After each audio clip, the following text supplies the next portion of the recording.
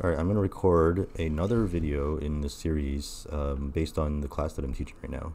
So again, this series is introduction to some concepts within machine learning for people without the background that we typically expect in sort of an intro to machine learning course. That means someone who doesn't, maybe hasn't studied computing or computer science or programming or statistics, but someone who's interested in understanding how these technologies work, without having to know that background. So today I'll talk about a bird's eye view of recommender systems.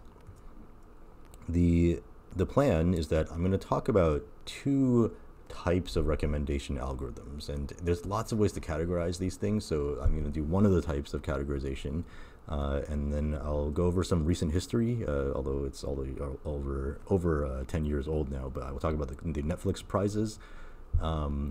And then I'll go over one particular algorithm called the matrix factorization algorithm. That is basically the principles behind this algorithm are in use today, even though this is an old method. Pretty much real recommender system algorithms use this same kind of idea in modern times. Then I want to talk about feedback loops in recommendation. So there's some feedback loops that we have to consider that are part of how we consider the role of recommender systems in our society. And lastly, I'll talk about the problem of harmful content. So to get going, we'll talk about the two types of recommendation algorithms. So on the left, I want to talk about an idea called collaborative filtering recommendation. And it's kind of a fancy sounding word, and it's not I don't really like that this has historically become the name of this type of method. So I put in parentheses interaction based. So the concept is recommendation algorithms can look at which objects users interact with, and based on that can figure out what types of common patterns are ones that where a user will interact with certain items as a group. And then if another user interacts with one of the items in that group, you might sort of estimate that new user might like the item, might be interested in the items, the other items in the group. So in the example here, I have a user interacts with items 1 and 2. That's what the icons are meant to draw. And then another user interacts with items 3 and 4. And so this new user with a question mark underneath it comes in, and that user interacts with item 3. And so the recommendation algorithm might look at the patterns from the previous users and figure out that we should recommend item 4 to this new user. So an important aspect here is that the items have no description about them, and the users have no description in this form of recommendation. We just think of them as anonymous objects, 1, 2, 3, 4, and people 1, 2, 3, and they're not. We don't know anything about them except for what they interact with. On the right, we have content-based recommendation. So I'm trying to illustrate here that the objects now have some semantic meaning. In this silly example, we have different types of fruit. Tomato is technically a fruit. Well, I guess depending on how you categorize it. Actually, I believe I've read that fruit and vegetables are only separated in a culinary sense, right? Biologically, they're not really that separated. Anyway, okay, so we have kiwi, coconut, tomato, and blueberry, and we have that this student is the first user. The student likes the kiwi and the coconut. The police officer likes the tomato and the blueberry. And we have this new user, and the idea is that we have maybe demographic information about these people, and you might know where they live, for example. So maybe if this new user comes in and maybe lives in the same neighborhood as the police officer, maybe you might guess that they might like the same type of fruit. It's kind of a stretch, but let's say you do that. And then based on the information about the users and the items that are being recommended, you can kind of figure out what you might want to recommend to people. And in practice, we usually have a mix of the two. There's no reason not to include both types of information. So usually, real deployed recommender systems consider both aspects, right? Both the interactions that people have made with objects and some kind of information about the users and the items, that is provided, right? That is available to the system. So let's take this back a few years. So in 2000. 2009, well, 2008 actually, Netflix released a data set that they released a challenge to the community of machine learning researchers, recommender system researchers. Actually, I don't even know if there was technically a recommender system research community back then, but machine learning researchers or data mining researchers to try to develop a method that would predict the ratings for that users would provide on Netflix for movies based on previous ratings that they provided. And this is really interesting because this was back when Netflix was mailing out DVDs, right? So it was not a digital streaming service as it is now, but it was a movie rental service, right? A DVD rental service. And back then they had a really huge library. I think it might be larger than it is today because they didn't have to acquire digital rights for the movies, so they could just sort of any movie they could buy they could rent out. But I'm not sure about that number. I mean, maybe with Netflix now also producing its own movies, it has its own, maybe it has a larger library now, but I'm not so sure. Anyway, so this is a picture of the team that won, and it was actually a team of teams. There were a few teams that were kind of leading they were on top of the leaderboard, and they combined together to combine their software and algorithms to develop like a super predictor that was like they call it an ensemble model, but basically just average the predictions from all the different models.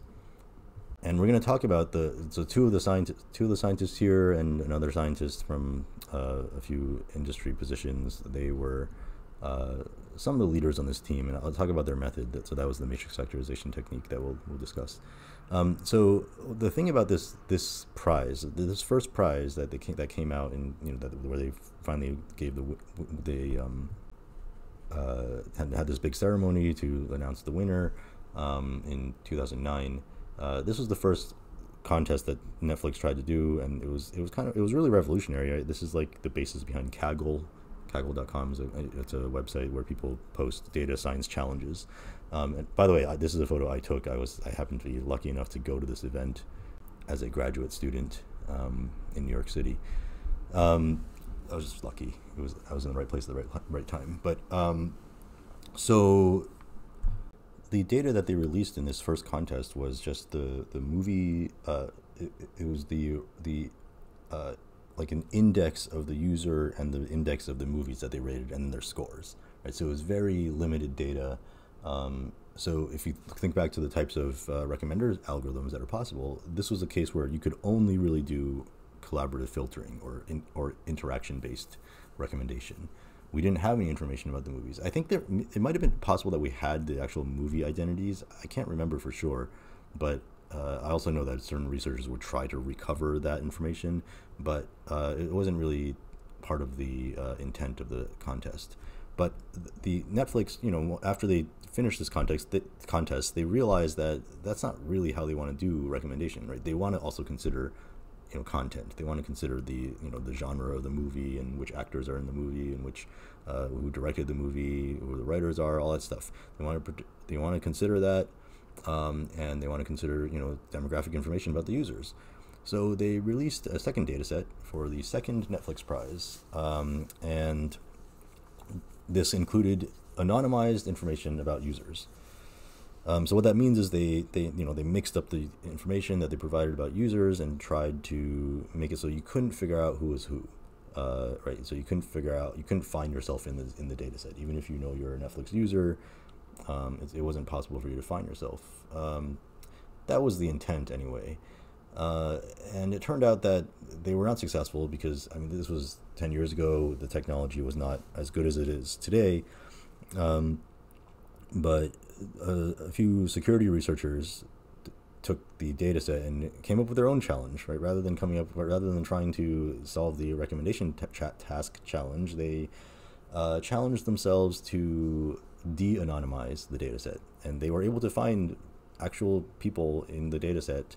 And then they released a paper about it, and then Netflix got in a lot of trouble for this.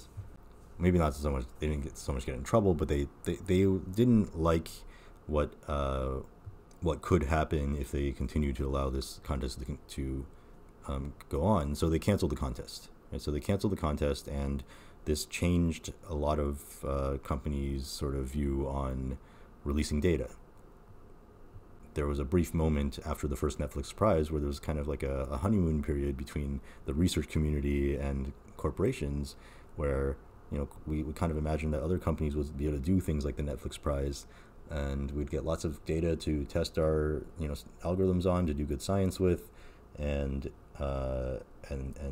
ever since the second Netflix prize has become clear that it's just not safe for the users, for companies to release data, even if they do take efforts to anonymize it. Now, all that has changed a bit with the advent of differential privacy methods that like the U.S. Census is using, for example, in 2020. But let's just take this lesson. This is an important lesson that we had to learn as a community 10 years ago. Okay, that's an aside. Let's talk about this algorithm. So this is the algorithm. This is the paper on matrix factorization techniques, and it's by Yehuda Koren and Robert Bell and Chris Walensky, and those were some of the members of that winning team that I showed a picture of. So the algorithm here is this idea of matrix factorization. So what does that mean? So a matrix, some of you might have seen matrices or matrices. No, matrices is the plural. You might have seen matrices in school or in whatever. The point is that a matrix is like a table, right?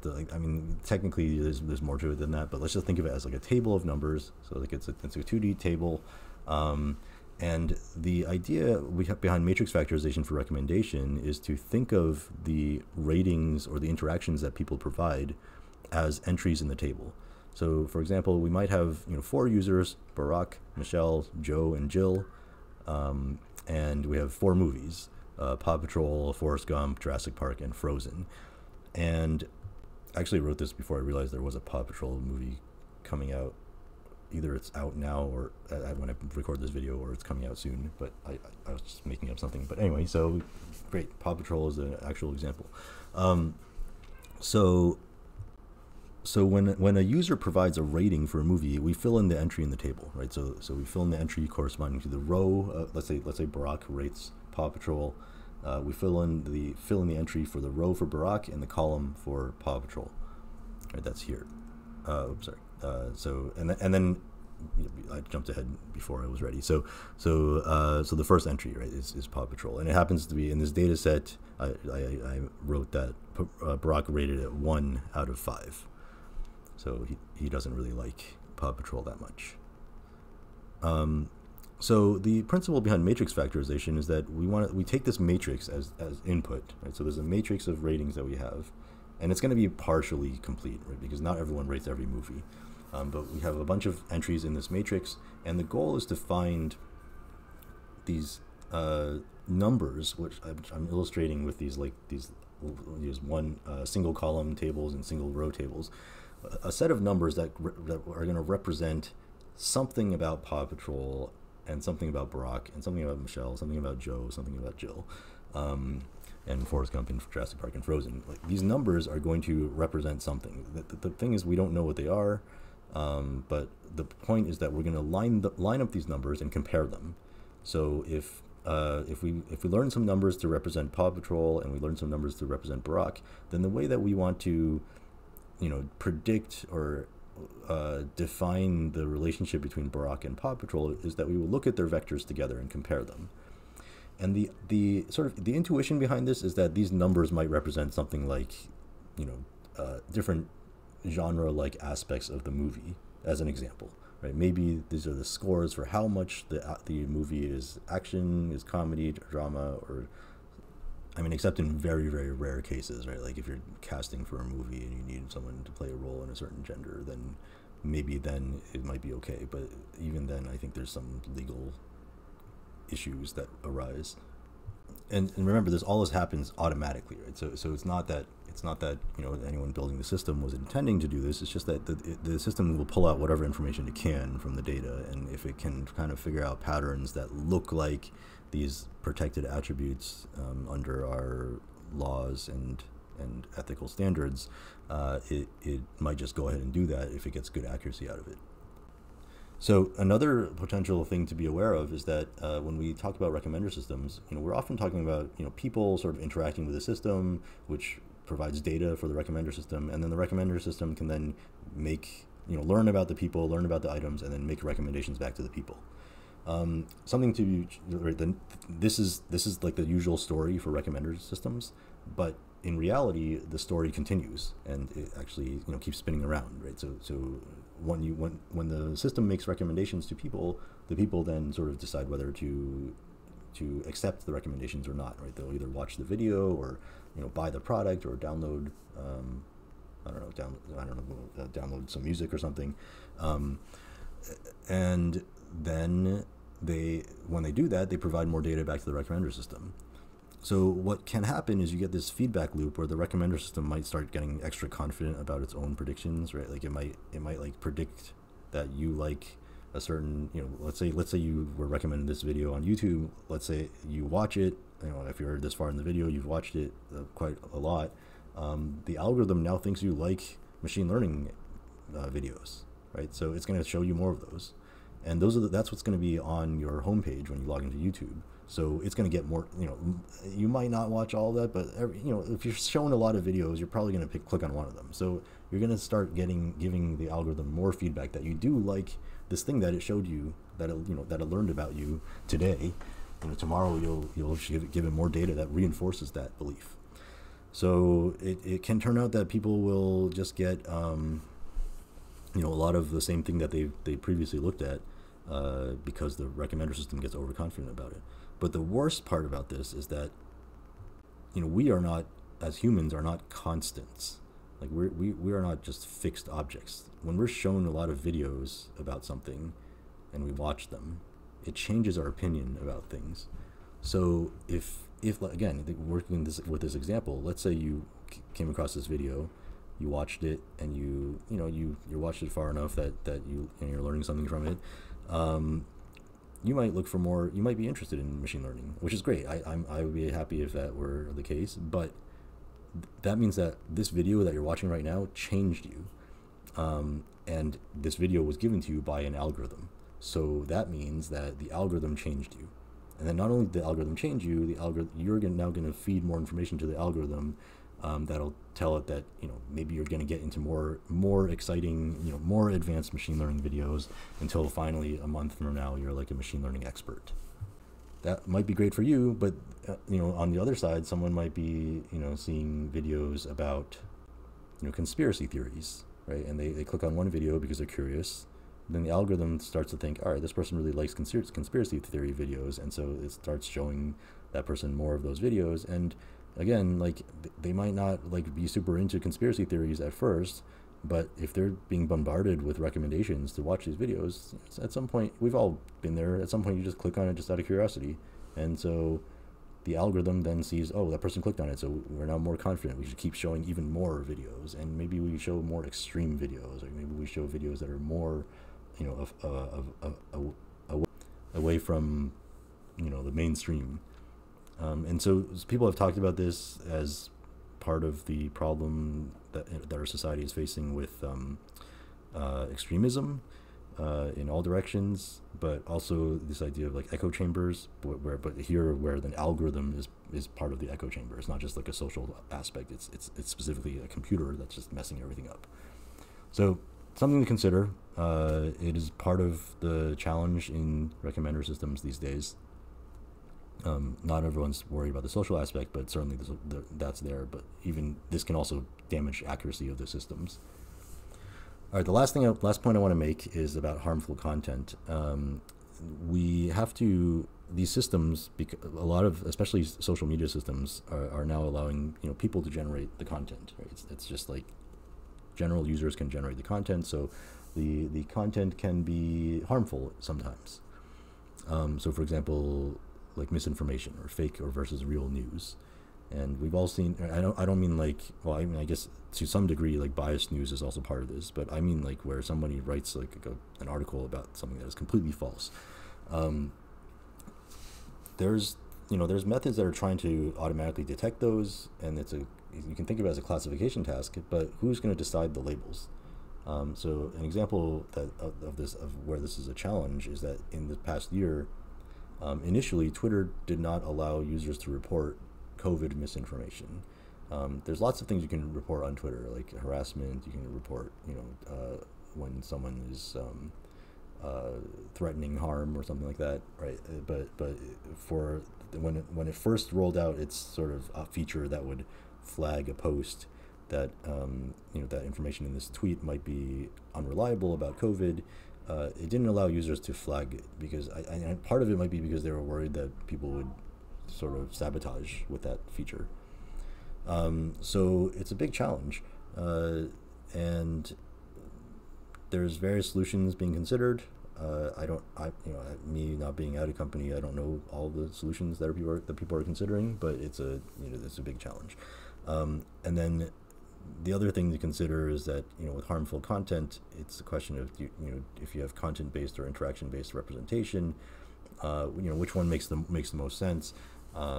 Certainly you need to consider the content to identify whether something's harmful, but you might also want to consider the interactions between people and how it's affecting people.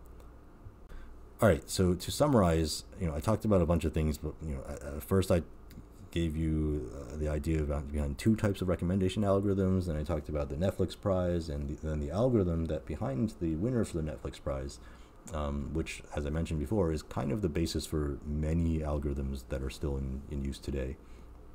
And as I left off on that, I identified some potential challenges with making these algorithms behave well in our society, including how they might pull out sensitive attributes by accident.